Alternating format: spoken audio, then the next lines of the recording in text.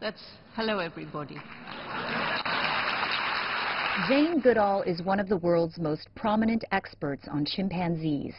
She has devoted her life to animal welfare, human rights, and the environment.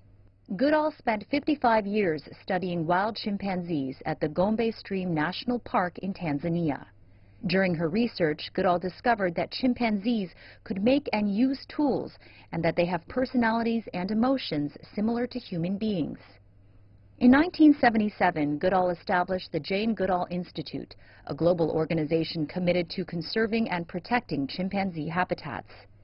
The Institute's Roots and Shoots program focuses on empowering students to work on environmental, conservation, and humanitarian issues. In 1986, Goodall changed her focus from observing chimpanzees to becoming an activist for human rights, animal protection, and environmental conservation. Today, at the age of 82, Jane Goodall travels the world 300 days a year to promote awareness for endangered chimpanzees, human rights, and protecting the environment. After speaking at an event for the Roots and Shoots branch in Beijing, Goodall stopped by her studio to talk about her life and career. Good afternoon and welcome to Beijing. Welcome back to Beijing, yes, I should. Back to Beijing. Do you visit China a lot these years now? I've been visiting for 30 years, and I used to come once a year. Now it's once every other year because I have to go so many other countries. Yeah, it's still the crazy, legendary story of 300 days out of a year you're on the road. Yes, and that's after living from 1960 to 1986 out in the forest. What a difference. I see you brought this doll with you. Mr. H, right? The famous Mr. H. This is the famous Mr. H, given to me by a man who went blind when he was 21, Gary Horn, that's why it's Mr. H, decided to be a magician. I mean, he said, well, I'm going to try, and the children don't know he's blind. So then he'll say, if things go wrong in your life, don't give up. There's always a way forward. And he just published a book of paintings. A blind man. He's done a beautiful portrait of Mr. H. Just by holding him and feeling him, he's got him onto the paper. It's unbelievable. Actually, the other day when I went there to hear you speak, you also talked about Mr. H, but at the same time you mentioned the tail story. That's right, because Gary Horn gave him to me 24 years ago for my birthday, and thought he was giving me a stuffed chimpanzee, and I made him hold the tail. Yeah. Gary, chimpanzees don't have tails. You know what, I mean, before you told that story, I didn't realize chimpanzees don't have tails. There's 5 great apes, biologically, 5 great apes. The most like us are chimpanzees, not this guy, he's a monkey. Chimpanzees like this, bonobos, and then gorillas, the other big African ape, and the Asian one, orangutan. The 5th great ape, you and me. Biologically, we differ from these guys by just over 1% of our DNA. I mean, I think the big difference between them and us is the way our brain has developed, this intellect. And, you know, think what we've done with our intellect. It's amazing, isn't it? If you talk about your experience, your research life in Africa and Tanzania with the chimpanzees, what do you think is your biggest or most important success out of that 38 years in Africa? You know, when I first began, and I was told by my mentor, Louis Leakey, that I had to get a degree, because when I went to Africa, I hadn't been to college. We couldn't afford it. And he got me a place to do a PhD. He said there was no time for a BA. And I went to Cambridge University in England. And at that time, 1962, it was truly, science believed there was a sharp line with humans on one hand and the other animals on the other side. And I was told that I shouldn't have given the chimpanzees names, that wasn't scientific. And I couldn't talk about their personalities, their minds, or their emotions. But I'd been taught by my childhood teacher, that was my dog. My dog taught me. I mean, you can't share your life with any animal and not know that they have personalities, minds, and emotions. They can feel happy or sad. So I think because biologically chimps are so like us, you know, the DNA and the immune system and the anatomy of the brain and everything, that enabled me to push the fact that psychologically and behaviorally they're so like us as well. And finally science began to accept it. And now we know birds can use and make tools. We know that a bumblebee can be taught to pull on a string to pull up a little drop of nectar. Nobody would have believed that 5 years ago. It's very exciting. A new approach to see the world again. Yes, and the chimps began that. It was the chimpanzees, because they're so like us, that really opened the door for the other animals. Do you think human beings doing research, going to where they live, do you think this is also an intrusion?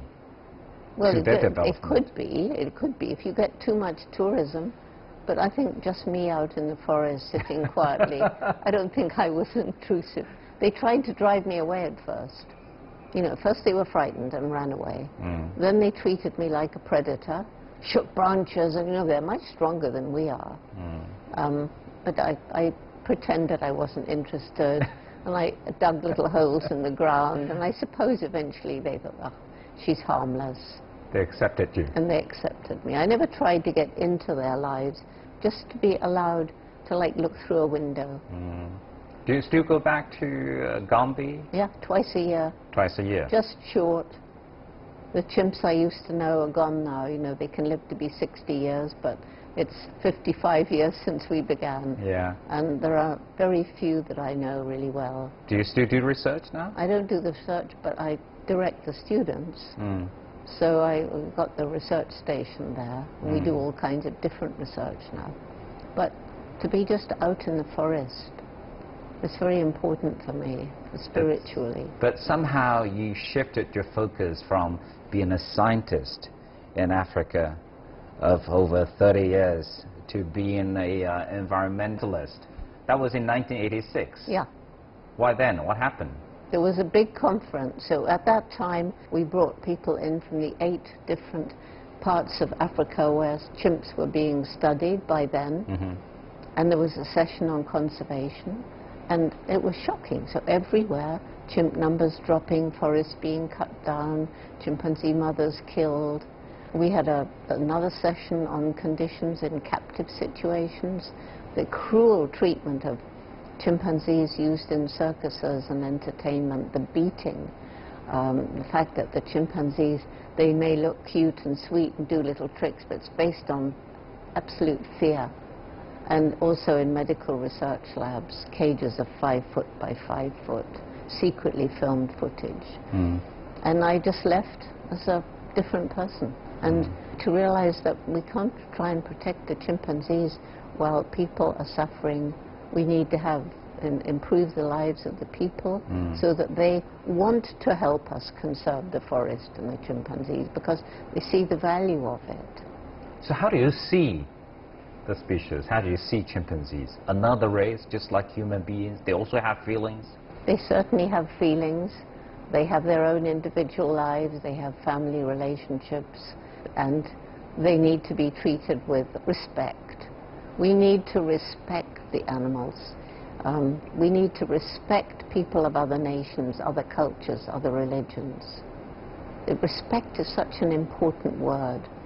You've been working on your campaign for decades, but at the same time, people still do not have enough knowledge of the message you're trying to convey.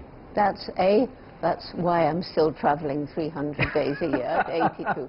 B, you know, I'm very passionate about the wilderness and wildlife, and I could work my whole life just trying to protect animals and save forests, but if new generations don't grow up to be better stewards than we've been, it's a waste of my time, and we'll just run out of natural resources.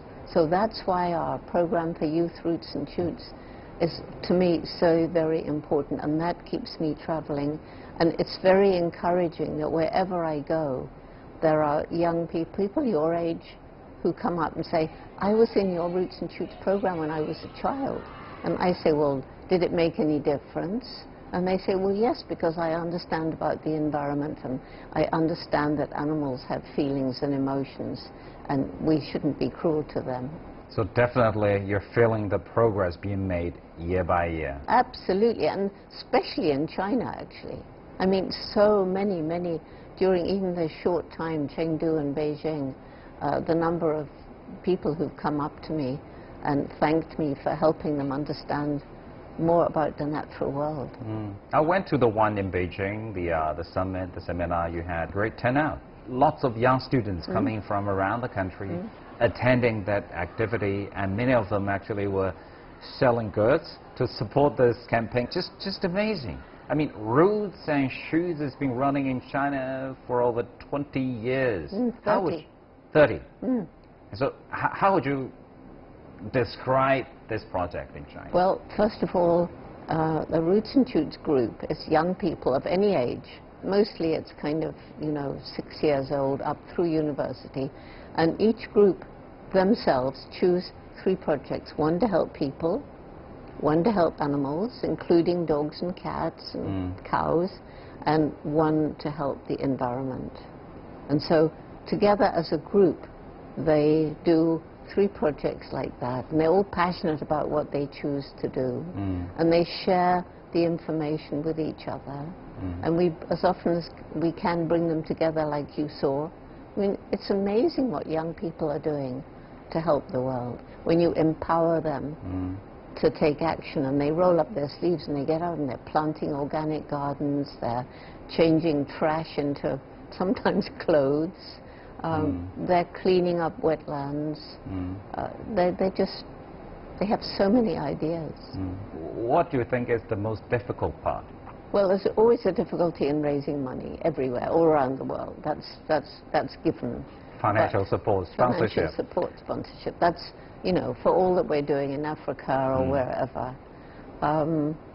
Most difficult, some schools are reluctant to kind of welcome the program in. And then I always say to the kids, if you want to do the program, never mind the school, do it at home. Perhaps your parents will get involved. You just need a group of friends, and you decide what you want to do, you do it.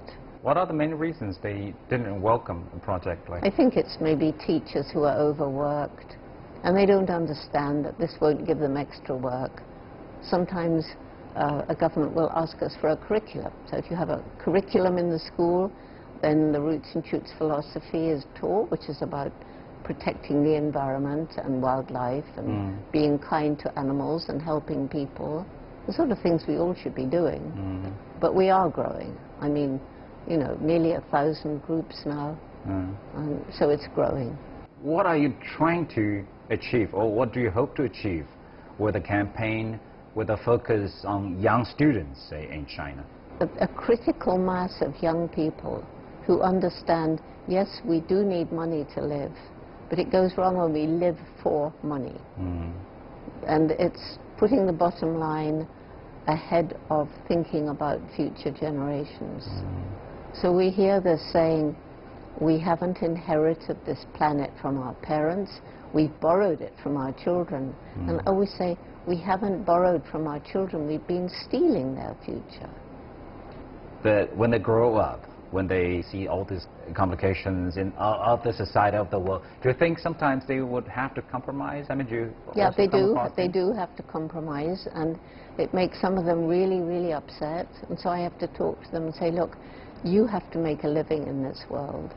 So, don't worry too much, but just keep that little core inside yourself, and the time in your life will come when you can pay back. So I find a lot of grandparents, they're doing everything they can to help the grandchildren and to think about their future.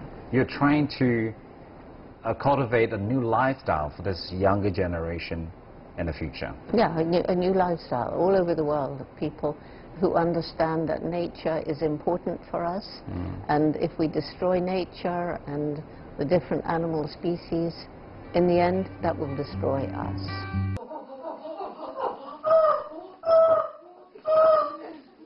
Now together.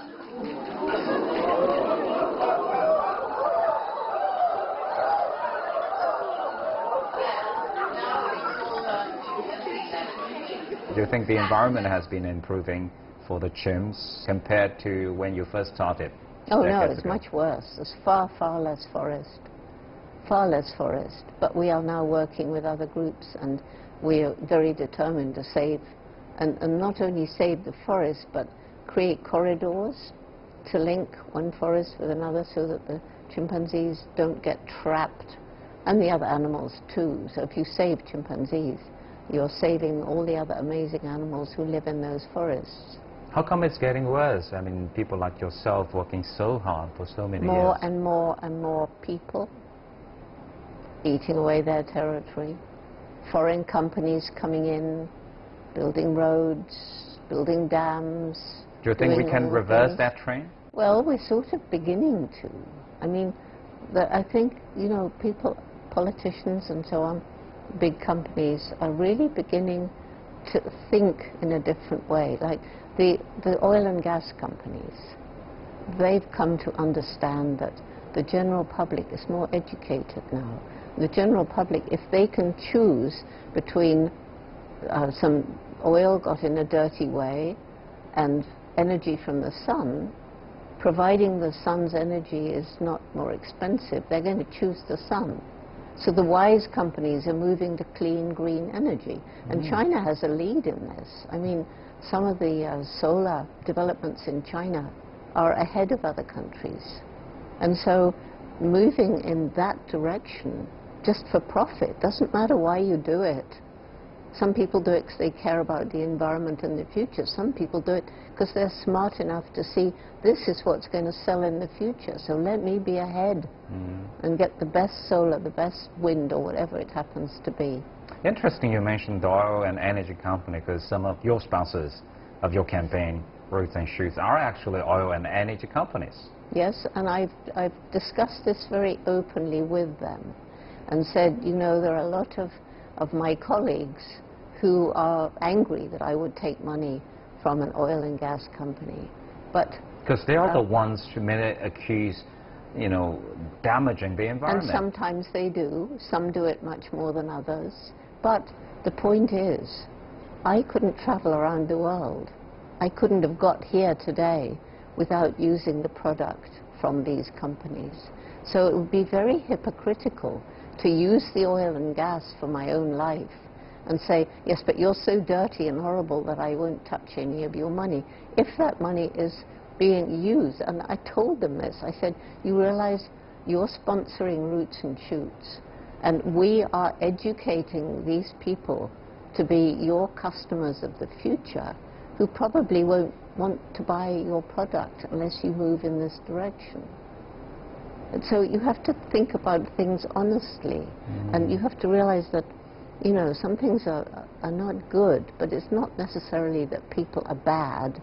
It's that they don't know any other way to go, or the competition is so intense and they've got to make a living. So the world is difficult. It's not black and white. Are there any sponsorships you would refuse to accept? Yes, I wouldn't take anything from something like a tobacco company, because they're killing people. And I wouldn't take anything from people manufacturing arms and weapons. Couldn't do that. That's the bottom line. Yes, and there are some oil companies I wouldn't touch. Still, also oil company. Yes, I mean, some of them responsible for these terrible oil spills and not using nearly enough money to clean them up. Can you accept animal for medical research? Usually not, mainly because I've learned so much about it, and that most of it has not actually benefited human health. And if we put the resources into the alternative ways of testing drugs, that's actually so much safer. Because even chimpanzees, so like us, a lot of medicine that works on them is harmful for us, and the other way around, because there are those differences. So if we can use, you know, human cells and things like that, then we'd actually be much further on. What about zoos? Wild animal zoos? Or well, zoos and zoos. Zoos in the cities? It depends on the zoo, and it depends on the animal. I don't think whales and dolphins and things should ever be in captivity. They need the ocean. Elephants, unless you've got a huge space, I just feel so sorry for elephants. Chimpanzees, a lot of other animals, if they have space, if they have an enriched environment so that they have something to do, because they get bored, stiff, just sitting in a cage.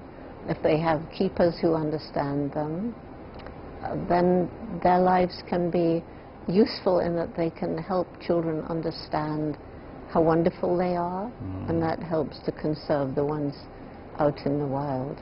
But, you know, there are so many bad zoos.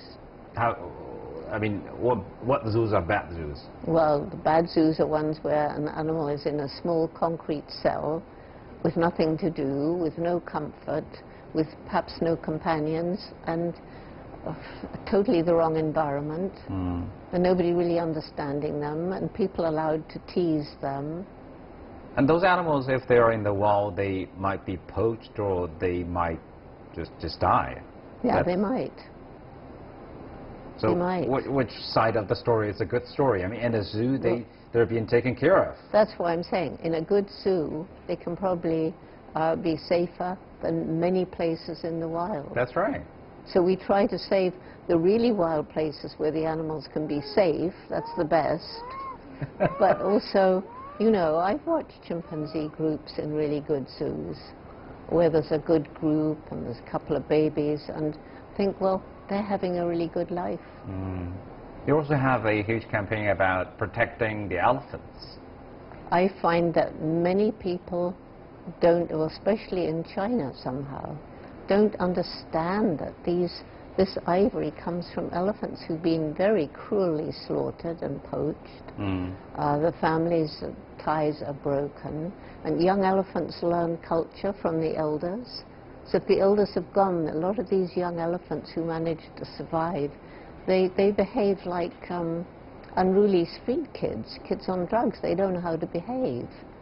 And they go on the rampage, and they, you know, they just behave like unruly teenagers with nobody to discipline them. In China, we have a long history of ivory carving. I know. And now we have actually introduced the new policy of banning all ivory products. And there was a businesswoman who was actually sent to jail in Africa not long ago. So the government is doing what they are supposed to do to introduce the ban policy to protect the elephants. But at the same time, people are thinking, well, so what are ways then we've been developing this craftsmanship, this tradition for hundreds of years, and all of a sudden it's gone. Nothing's black and white, but I think we have to find a way that that craft, which is so wonderful, can be used on a different substance. You mean alternatives? Yes. Alternatives. Alternatives to the use of animals in medical research.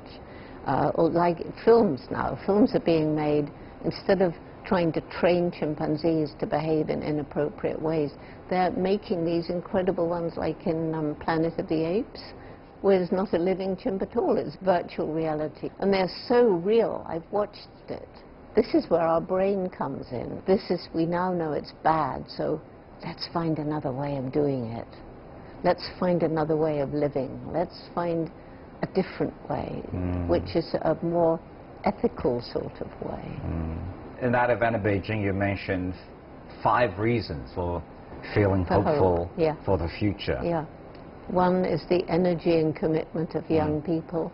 When they're educated and empowered to take action, they're actually teaching their mothers and their grandparents. I've met many people in America who say, well, I recycle because my kids make me. 2 is this resourceful brain. We are able to think of different ways of doing Intelligence, things. Intelligence. And we're able to think of ways of living our own lives in a more ethical way. You know, thinking about the consequences of the choices we make, what we buy, eat, wear, and so on. Thirdly, the resilience of nature. You can have, in China, you know all about polluted rivers, and you certainly know about polluted air, but we can change those things. It's being, I know so many rivers in America which used to catch fire. They were so polluted. They can be cleaned up. Social media, because you can put out information and reach hundreds more people who can join your cause than you could do before.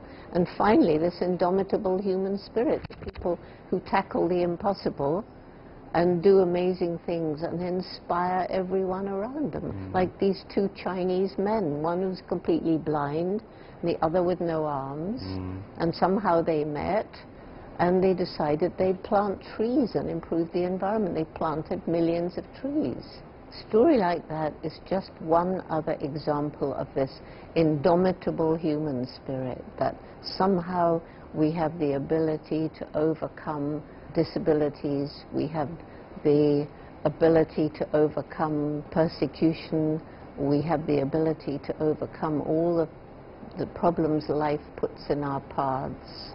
This is an inspirational story, so it inspires other people with disabilities. And that's so important. Every day I live, every day you live, every day everybody who's watching or listening to us now, every day we make a difference. And we have a choice as to what kind of difference we're going to make today. And I think that's the key message, that so many people are aware of the problems, but they feel helpless and hopeless because I'm one person, what can I do? I can't do anything. I'd love to, but I can't change the world. And alone you can't. But when it's millions, billions of people all making more ethical choices, then suddenly, wow, we're moving towards the sort of world that I'll be happier to leave to my grandchildren. You opened actually the event in Beijing with your chimpanzee language. Yes, my chimp call. Can you teach me how to do it? Yes, it's called the pantut because it's all one breath. A long one. Ooh. Yes, a long breath. So you go.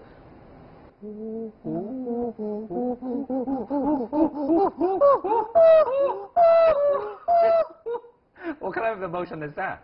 That's happy or excited? Hello, this is me, Jane, and you were saying that that was you because each chimp has his or her own voice, and that's how they locate each other in the forest.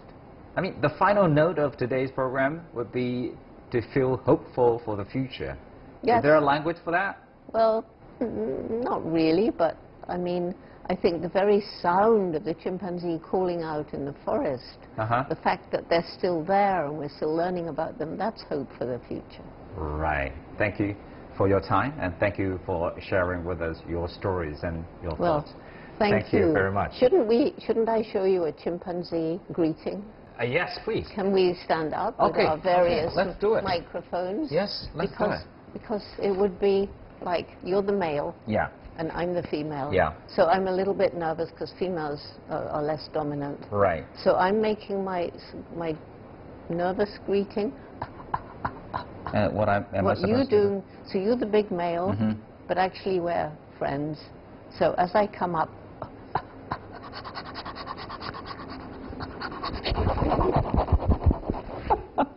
This is fun.